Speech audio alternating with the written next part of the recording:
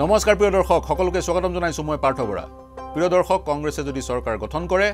তেতিয়া হলে জীৱিত কালতো এজন ব্যক্তিৰ ওপৰত অৰ্থনৈতিকভাৱে লুণ্ঠন চলাব আৰু মৃত্যুৰ পিছতো সেই ব্যক্তিজনক এৰি নিদিয়ে মৃত্যুৰ পিছতো সেই ব্যক্তিজনৰ ওপৰত অৰ্থনৈতিকভাৱে লুণ্ঠন চলাব এই গুৰুতৰ অভিযোগ ভাৰতীয় জনতা পাৰ্টিৰ আৰু এই বাতৰিয়ে যথেষ্ট চৰ্চা লাভ কৰিছে শিৰোনাম দখল কৰিছে মূলতঃ কিছুদিনৰ আগতে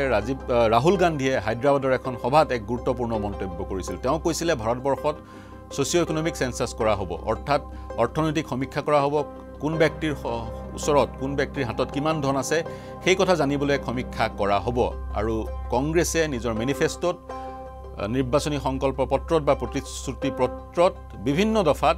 ভাৰতবৰ্ষত অৰ্থনৈতিক সমতা স্থাপনৰ কথা কৈছে ৰাহুল গান্ধীৰ এই বক্তব্যৰ আঁত ধৰি বিভিন্ন গুৰুতৰ অভিযোগ বিজেপিয়ে কংগ্ৰেছৰ ওপৰত কৰা পৰিলক্ষিত হৈছে শীৰ্ষ পৰ্যায়ৰ পৰা অভিযোগ উত্থাপন হৈছে বিজেপিয়ে ক'ব বিচাৰিছে কংগ্ৰেছে এছামৰ পৰা কষ্টুপাৰ্জিত ধন কাঢ়ি আনি আন এছামক বিতৰণ কৰিব আৰু দেশত অৰ্থনৈতিক সমতা স্থাপনৰ নামত কংগ্ৰেছে এই কাম কৰিব তাৰ মাজতে আকৌ কংগ্ৰেছৰ জ্যেষ্ঠ নেতা ইণ্ডিয়ান ওভাৰচিজ কংগ্ৰেছৰ মুৰব্বী স্যাম পিট্ৰোডাই এক গুৰুত্বপূৰ্ণ মন্তব্য কৰিলে তেওঁ ইনহেৰিটেন্স টেক্সৰ পোষকতা কৰিলে তেওঁ ক'লে মাৰ্কিন যুক্তৰাষ্ট্ৰত যি ধৰণে ইনহেৰিটেন্স টেক্স আছে অৰ্থাৎ উত্তৰাধিকাৰ সূত্ৰে পোৱা সম্পত্তিৰ ওপৰত কৰৰ ব্যৱস্থা মাৰ্কিন যুক্তৰাষ্ট্ৰত আছে আৰু ভাৰতবৰ্ষতো অৰ্থনৈতিক সমতা স্থাপন কৰিবলৈ তেনে ধৰণৰ ইনহেৰিটেন্স টেক্স লাগু কৰিব লাগে ভাৰতবৰ্ষতো প্ৰযোজ্য কৰিব লাগে আৰু ইয়াৰ পিছতে হৈছৈ লাগিল ইয়াৰ পিছতে বিজেপিয়ে কংগ্ৰেছক ঠকাখৰকা কৰা পৰিলক্ষিত হ'ল বিজেপিয়ে ক'লে কংগ্ৰেছে লুণ্ঠন চলাব জীৱিত কালতো এজন ব্যক্তিৰ আৰু তেওঁৰ মৃত্যুৰ পিছতো তেওঁক এৰি নিদিয়ে তেওঁৰ যি সম্পত্তি সেই সম্পত্তিৰ সিংহভাগ চৰকাৰে লৈ যাব আৰু তেওঁৰ সম্পত্তিৰ 100% ভাগ তেওঁৰ সন্তানে পুৱাৰ পৰা বঞ্চিত হ'ব বা সন্তানে পোৱাত বাধাৰ সৃষ্টি কৰিব কংগ্ৰেছে এনে ধৰণৰ অভিযোগ বিজেপিৰ পৰা আহিল এতিয়া বহুকেইটা প্ৰাসংগিক প্ৰশ্ন ইনহেৰিটেন্স টেক্স কি মাৰ্কিন যুক্তৰাষ্ট্ৰত উত্তৰাধিকাৰ সূত্ৰে পোৱা সম্পত্তিৰ ওপৰত যি কৰ নিৰ্ধাৰণ কৰা হয় গোটেই প্ৰক্ৰিয়াটো কেনেদৰে পৰিচালিত হয় মাৰ্কিন যুক্তৰাষ্ট্ৰত কিমান শতাংশ কৰ নিৰ্ধাৰণ কৰা হয় সীমা বান্ধি দিয়া হয়নে নহয় এনেবোৰ প্ৰশ্ন আজিৰ তাৰিখত প্ৰাসংগিক আৰু আনটো প্ৰশ্ন হৈছে ভাৰতবৰ্ষত এজন মৃত ব্যক্তিৰ সম্পত্তিৰ ওপৰত কৰ লোৱাৰ ব্যৱস্থা আছিল নে নাই প্ৰথমতে আমেৰিকাৰ প্ৰসংগটো উল্লেখ কৰোঁ আমেৰিকাত ইনহেৰিটেন্স টেক্স আছে কিন্তু গোটেই মাৰ্কিন যুক্তৰাষ্ট্ৰত বা ফেডাৰেলি সেই ধৰণে কৰ সংগ্ৰহ কৰা নহয় কেন্দ্ৰীয়ভাৱে সেই ধৰণে কৰ সংগ্ৰহ কৰা নহয় মাৰ্কিন যুক্তৰাষ্ট্ৰৰ 5খন ৰাজ্যত ভাৰতীয় ভাষাত ৰাজ্য বুলি ক'ব লাগিব 5খন প্ৰভিন্সত বা 5খন ষ্টেটত সেই ধৰণে কৰ সংগ্ৰহ কৰা হয় অৰ্থাৎ এজন ব্যক্তিৰ মৃত্যুৰ পাছত উত্তৰাধিকাৰ সূত্ৰে যিসকলে তেওঁৰ সম্পত্তিৰ ভাগ পাব তেওঁৰ সন্তানো হ'ব পাৰে তেওঁৰ ভাতৃও হ'ব পাৰে ভগ্নীও হ'ব পাৰে বা আন যিকোনো ব্যক্তি হ'ব পাৰে সেই যি ভাগ পাব ভাগৰ ওপৰত কৰ নিৰ্ধাৰণ কৰা হয় বিভিন্ন পৰ্যায়ত বিভিন্ন স্লেব আছে সেই স্লেব অনুসৰি কৰ নিৰ্ধাৰণ কৰা হয় আৰু সেইটোকে মাৰ্কিন যুক্তৰাষ্ট্ৰত ইনহেৰিটেন্স টেক্স বুলি কোৱা হয় যি ছখন ৰাজ্যৰ কথা ক'লো সেই ছখন ৰাজ্যৰ দুখন অন্যতম ৰাজ্য হৈছে পেনচিলভেনিয়া আৰু নিউ জাৰ্চি পেনচিলভেনিয়া আৰু নিউ জাৰ্চিত ইনহেৰিটেন্স টেক্স প্ৰযোজ্য সমান্তৰালকৈ লোৱা আৰু আন দুখন ৰাজ্যত আন দুখন প্ৰভিন্সত সেই টেক্স প্ৰযোজ্য মূলতঃ পেনচিলভেনিয়া যদি কথা কওঁ পেনচিলভেনিয়াত এজন উদাহৰণস্বৰূপে এজন ব্যক্তিৰ মৃত্যু হ'ল তেওঁৰ যি সম্পত্তি সেই সম্পত্তিখিনিৰ যদিহে তেওঁৰ 3জন সন্তান থাকে উদাহৰণ দিবলৈ ক'লো সেই 3জন সন্তানৰ মাজত যেনিবা সেই সম্পত্তিখিনি ভাগ হ'ল সেই 3জন সন্তানে পিতৃৰ পৰা যি সম্পত্তি লাভ কৰিলে সেই সম্পত্তিৰ মূল্যৰ 4.5% কৰ চৰকাৰক দিব লাগিব সেই আকৌ ইয়াৰ বিপৰীতে আকৌ সেই সম্পত্তি যদি তেওঁৰ সন্তানে লাভ কৰা নাই তেওঁৰ সিবলিংছে তেওঁ ভাতৃ ভগ্নীয়ে লাভ কৰিলে তেতিয়া কিন্তু যি সম্পত্তি লাভ কৰিলে যিমান এমাউণ্টৰ সম্পত্তি যিমান মূল্যৰ সম্পত্তি লাভ কৰিলে তাৰে 12% দিব লাগিব আৰু প্ৰতিখন ৰাজ্যতে ইয়াৰ লিমিট পৃথক পৃথক উদাহৰণস্বৰূপে লোৱাৰ কথা কৈছো লোৱাত সম্পত্তি কৰ উত্তৰাধিকাৰ সূত্ৰে পোৱা সম্পত্তিৰ ওপৰত কৰ নিৰ্ধাৰণ কৰা হয় যদিহে সেই সম্পত্তিৰ ভ্যালুৱেশ্যন বা মূল্যায়ন কৰাৰ পিছত সেই সম্পত্তিৰ ভ্যালুৱেশ্যন যদি 20 লাখ বা 20 লাখৰ ওপৰ হয় ঠিক তেনে ধৰণে মাৰ্কিন যুক্তৰাষ্ট্ৰত ইনহেৰিটেন্স টেক্সৰ ব্যৱস্থাটো প্ৰযোজ্য ইয়াৰ উপৰিও ইউনাইটেড কিংডম অৰ্থাৎ ব্ৰিটেইনতো ইনহেৰিটেন্স টেক্সৰ গোটেই প্ৰক্ৰিয়াটো প্ৰযোজ্য ব্ৰিটেইনত আকৌ সম্পত্তি ভাগ কৰাৰ আগতে এই টেক্স লোৱা হয় ব্ৰিটেইনত এজন ব্যক্তিৰ উদাহৰণস্বৰূপে কোনোবা এজন ব্যক্তিৰ যদি মৃত্যু হ'ল তেওঁ যিমান কষ্ট উপাৰ্জিত ধন সেই ধনৰ মূল্যায়ন কৰা হয় মূল্যায়ন কৰাৰ পিছত যদিহে 3.37 কোটি ভাৰতীয় টকা মূল্যৰ ওপৰৰ 3.37 কোটি টকাৰ ওপৰৰ তেওঁৰ সম্পত্তি আছে সেই সম্পত্তিৰ পৰা 40% কৰ চৰকাৰে লাভ কৰে জাপানত আকৌ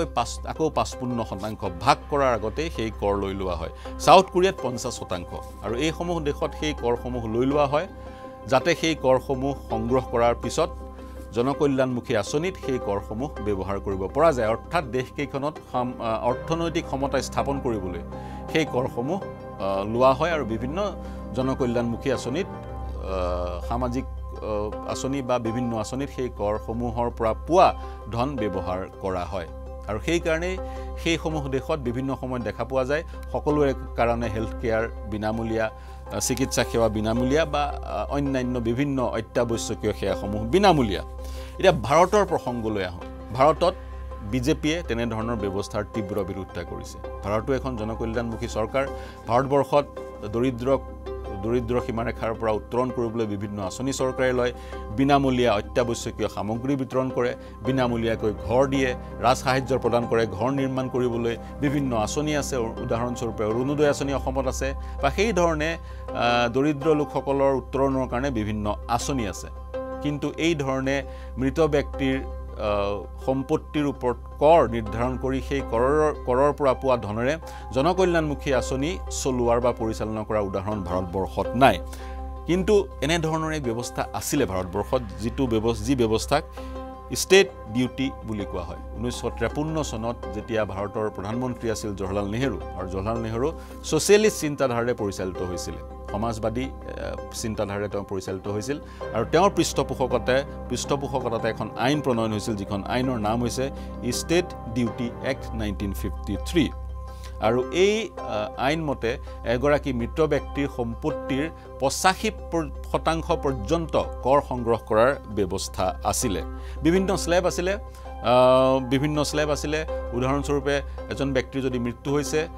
তেওঁৰ যি সম্পত্তি ভাগ হোৱাৰ পূৰ্বে মূল্যায়ন কৰা হয় এনেকুৱাও স্লেব আছিলে যি স্লেবৰ যোগেদি কাৰোবাৰ যদি সম্পত্তিৰ মূল্যায়ন কৰাৰ পিছত পোৱা গ'ল সম্পত্তিৰ মূল্য 1.5 লাখ অৰ্থাৎ 1.5 লাখ তেতিয়া তেওঁৰ সম্পত্তিৰ 7.5% চৰকাৰে কৰ হিচাপে লৈ লয় ষ্টেট ডিউটি টেক্স হিচাপে লৈ লয় কিন্তু সেই যি ব্যৱস্থা 1985 চনত ৰাজীৱ গান্ধীয়ে প্ৰধানমন্ত্ৰী হোৱাৰ পিছত কংগ্ৰেছ চৰকাৰখন হোৱাৰ পিছত সেই ব্যৱস্থাৰ অন্ত পৰিল সেই যিখন আইন আছিলে সেই আইনখনক বাতিল কৰা হ'ল আৰু বাতিল কৰা হৈছিল 1985 চনত যেতিয়া বিশ্বনাথ প্ৰতাপ সিং ভাৰতৰ বিত্তমন্ত্ৰী আছিলে পিছলৈ তেওঁ প্ৰধানমন্ত্ৰী হৈছিল বিত্তমন্ত্ৰী গৰাকীয়ে সংসদৰ মজিয়াত ঘোষণা কৰিছিলে বাজেট ভাষণ দি থাকোতে যে এই আইনখন আৰু প্ৰযোজ্য নহব এই আইনখন বাতিল কৰা হৈছিল তেওঁৰ ভাষণত সেই সময়ত 1985 চনত যেতিয়া বিশ্বনাথ প্ৰতাপ সিঙে বিত্তমন্ত্ৰী হিচাপে বাজেট দাখিল কৰি থাকোতে যি ভাষণ দিছিলে এই ভাষণত মৃত্যুৰ পিছত এজন ব্যক্তিৰ সম্পত্তিৰ ওপৰত নিৰ্ধাৰণ কৰা কৰ সন্দৰ্ভত কি কৈছিলে শুনো আহক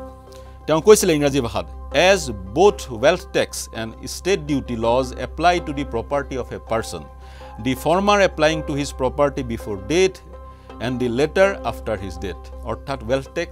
আমি সকলোৱে দিওঁ জীৱিত কালত এজন ব্যক্তিৰ পৰা সংগ্ৰহ কৰা হয় আৰু state duty tax তেওঁৰ মৃত্যুৰ পিছত তেওঁৰ পৰা সংগ্ৰহ কৰা হয় The existence of two separate laws with reference to the same property amounts to procedural harassment to the taxpayers and their heirs of the deceased who have to comply with the provisions of two different laws. জীৱিত কালত এটা কৰ মৃত্যুৰ পিছত এটা কৰে procedural harassmentor সৃষ্টি কৰে আৰু সেই সম্পত্তিখিনি উত্তৰাধিকাৰ সূত্ৰে যি লাভ কৰিলে তেওঁ দুই ধৰণৰ ট্যাক্সৰ সৈতে ডিল কৰিবলগীয়া হয় Having considered the relative merits of two taxes, I am of the view that state duty has not achieved the twin objectives with which it was introduced, namely to reduce unequal distribution of wealth and assist the state in financing their development scheme. যি উদ্দেশ্য আগত ৰাখি এই আইনখন অনা হৈছিল মূলতঃ অৰ্থনৈতিক ক্ষমতা স্থাপন কৰিবলৈ বা সম্পত্তি যাতে এছাম মানুহৰ মাজতে নাথাকে এই সম্পত্তি এককভাৱে সমানভাৱে বিতৰণ হয় সকলো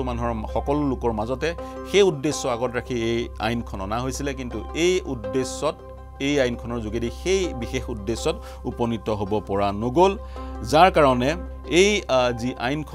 আইনখন বাতিল কৰাৰ সিদ্ধান্ত চৰকাৰে গ্ৰহণ কৰিছে former prime minister VP Singh who was the finance minister in Rajiv Gandhi's cabinet said in his budget speechত Biswanath Pratap সিঙে এই মন্তব্য কৰিছিলে কিন্তু পুনৰ এই প্ৰসংগ উত্থাপিত হৈছে দুটা কাৰণত কাৰণ ৰাহুল গান্ধীয়ে প্ৰতিশ্ৰুতি দিছে সোশিও ইকোনমিক সাৰ্ভে কৰাৰ ৰাহুল গান্ধীয়ে বা কংগ্ৰেছ দলে প্ৰতিশ্ৰুতি দিছে দৰিদ্ৰ শ্ৰেণীৰ লোকসকলক বিশেষকৈ পিছপৰিত অৰ্থনৈতিকভাৱে পিছপৰা সংখ্যালঘু বা আন লোকসকলক ইনষ্টিটিউশনালাইজ ক্ৰেডিট দিয়া হ'ব বা লোন দিয়া হ'ব বেংকে লোন দিব তেওঁলোকক ইন্টাৰেষ্ট ফ্ৰী লোন হ'ব পাৰে বা বিভিন্ন ধৰণে তেওঁলোকৰ উত্তৰণৰ কাৰণে তেওঁলোকৰ অৰ্থনৈতিক পেকেজ দিয়া হ'ব আৰু তাৰ সমান্তৰালকৈ ইকোনমিক সাৰ্ভে এটাৰ কথা কৈছে কংগ্ৰেছে যেটো সাৰ্ভেৰ যোগেদি কাৰ হাতত কিমান ধন আছে সেই কথা গম পোৱা যাব আৰু ওয়েলথ ৰিডিস্ট্ৰিবিউশন কৰিব পৰা যাব এনে ধৰণৰ ইংগিত কংগ্ৰেছে প্ৰদান কৰিছে আৰু স্যাম পিট্ৰোডাই ইনহেৰিটেন্স ট্যাক্সৰ পোষকতা কৰিছে স্যাম পিট্ৰোডাৰ মন্তব্য কিন্তু এন্ডৰ্স কৰা নাই কংগ্ৰেছে দলৰ মন্তব্য বুলি কোৱা নাই কংগ্ৰেছে বৰঞ্চ কৈছে গণতান্ত্ৰিক দেশত নিজৰ মনৰ কথা কোৱাৰ সকলোৰে অধিকাৰ আছে আৰু স্যাম পিট্ৰোডাই সেই কাৰণে নিজৰ মনৰ কথা কৈছে ইনহেৰিটেন্স ট্যাক্স ভাৰতবৰ্ষত প্ৰযোজ্য কৰাৰ কথা কৈছে কিন্তু কংগ্ৰেছ দলে ইয়াৰ পোষকতা নকৰে বুলি দলটোৰ শীৰ্ষ পৰ্যায়ৰ লোকে নেতাই ইতিমধ্যে স্পষ্ট কৰি দিছে দুটা বিষয় ইনহেৰিটেন্স ট্যাক্স আৰু আনটো বিষয় হ'ল ষ্টেট ডিউটি ট্যাক্স এতিয়া প্ৰশ্ন হয় এইকিটা যদিহে অনাগত সময়ত এই ধৰণৰ ব্যৱস্থা অৰ্থনৈতিক ব্যৱস্থা ভাৰতবৰ্ষলৈ আহে ভাৰতবৰ্ষত অৰ্থনৈতিক সমতা স্থাপন হ'বনে এনে ধৰণৰ ব্যৱস্থাই বিজেপি অভিযোগ কৰিছে কমিউনিষ্ট মাইন্ডসেটৰ পৰা আহিছে বামপন্থী চিন্তাধাৰাৰ ফসল এনে ধৰণৰ ব্যৱস্থা যি ব্যৱস্থাই কেতিয়াও ভাৰতবৰ্ষৰ উত্তৰণ ঘটাব নোৱাৰে বৰঞ্চ বিভিন্ন প্ৰশ্ন বিজেপি উত্থাপন কৰিছে যিবোৰ প্ৰশ্ন যথেষ্ট প্ৰাসংগিক এজন ব্যক্তিৰ কষ্ট উপাৰ্জিত ধন চৰকাৰে কাঢ়ি লোৱাৰ কিমান অধিকাৰ আছে ট্যাক্স চৰকাৰে লবই বিভিন্ন ধৰণৰ ট্যাক্স আছে ডাইৰেক্ট বা ইনডাইৰেক্ট ট্যাক্স জিএসটি আছে বিভিন্ন ধৰণৰ ট্যাক্সসমূহ আছে কোনোবাই যদি উপাৰ্জন কৰিছে চাকৰি যোগেদি ইনকাম ট্যাক্স দিব লাগে কোনোবাই যদি বিভিন্ন প্ৰতিষ্ঠান খুলি বা উদ্যোগ খুলি বিভিন্ন সামগ্ৰী নিৰ্মাণ কৰিছে তাৰ ওপৰতো ট্যাক্স দিব লাগে কিন্তু তেওঁৰ কষ্ট উপাৰ্জিত যিখিনি সম্পত্তি যিখিনি তেওঁৰ নিজৰ ট্যাক্স দিয়াৰ পিছত তেওঁৰ মৃত্যুৰ পাছত সেই সম্পত্তিৰ সিংহভাগ চৰকাৰে কাঢ়ি লৈ জনকল্যাণমুখী আঁচনিত ব্যৱহাৰ কৰাৰ কিমান যুক্তি আছে সেই সম্পত্তিখিনি সন্তানক 100% নিদি তাৰ পৰা কিছু ভাগ চৰকাৰে লৈ যদি জনকল্যাণমুখী আঁচনিত ব্যৱহাৰ কৰে তেতিয়া দেশত অৰ্থনৈতিক সমতা স্থাপন হ'বনে এনে ধৰণৰ অৰ্থনৈতিক প্ৰশ্নবোৰ আছে বিভিন্ন অৰ্থনীতিবিদে বিভিন্ন মন্তব্য কৰিছে আৰু এই বিষয়টো এই মুহূৰ্তত যথেষ্ট প্ৰাসংগিক হৈ পৰিছে আৰু মন কৰিব ইনহেৰিটেন্স ট্যাক্স কি বস্তু সকলোৱে জানিব বিচাৰিছে সেই কাৰণে যোৱা 20টা বছৰৰ গুগলত সাৰ্চৰ যি হিষ্ট্ৰী সেই হিষ্ট্ৰীত ইনহেৰিটেন্স ট্যাক্স কি বিচৰা লোকৰ সংখ্যা সৰ্বাধিক হিচাপে এই মুহূৰ্তত পৰিগণিত হৈছে সকলোৱে জানিব বিচাৰিছে আসলতে ইনহেৰিটেন্স ট্যাক্স কি যি কষ্ট উপাৰ্জিত আমাৰ সম্পত্তি সেই সম্পত্তি এই ব্যৱস্থা প্ৰযোজ্য হলে তাৰে এটা আধা ভাগ বা এটা অংশ চৰকাৰক দিব লাগিব নেকি চৰকাৰে সেই ভাগ লৈ পেলাই কি কৰিব এনে ধৰণৰ প্ৰশ্নবোৰ উত্থাপিত হৈছে ৰাইজে সিদ্ধান্ত ল'ব তেওঁলোকে এনে ধৰণৰ ব্যৱস্থা গ্ৰহণ কৰে নকৰে বা কংগ্ৰেছে সঁচাকৈ মেনিফেষ্টত সেইবোৰ কথা প্ৰত্যক্ষভাৱে উল্লেখ কৰিছে নে এনেবোৰ প্ৰশ্ন আজিৰ তাৰিখত প্ৰাসংগিক আপুনি কি ভাবে এনে ধৰণৰ মৃত্যুৰ পিছত সম্পত্তিৰ ওপৰত নিৰ্ধাৰণ যদি কৰ যদি নিৰ্ধাৰণ কৰা হয় তেতিয়া সমতা স্থাপন হ'বনে অৰ্থনৈতিক এই সন্দৰ্ভত আপোনাৰ মন্তব্য কি বা মৃত্যুৰ পিছত সম্পত্তি ভাগ হৈ যোৱাৰ পিছত সন্তানে সেই সম্পত্তি লাভ কৰিলে সন্তানে লাভ কৰা সেই সম্পত্তিৰ ওপৰত কৰ নিৰ্ধাৰণ কৰাটো কিমান যুক্তিসংগত বুলি ভাবে আপুনি মন্তব্য কৰিব পাৰে আমাৰ সৈতে সংযুক্ত হ'ব পাৰে আমাৰ ইউটিউব চেনেল আৰু ফেসবুক পেজৰ যোগেদি আমাৰ সৈতে সংযুক্ত হ'ব পাৰে সংযুক্ত হৈ মন্তব্য কৰিব পাৰে এতিয়ালৈ এৰিব লাগিব কিন্তু এৰাৰ আগতে আৰু এটা কথা কৈ থওঁ এই সন্দৰ্ভত কিন্তু উচ্চতম ন্যায়ালয়ৰ 9জনীয়া সাংবিধানিক বিচাৰপীঠে গোচৰ আৰম্ভ কৰিছে সংবিধানৰ অনুচ্ছেদ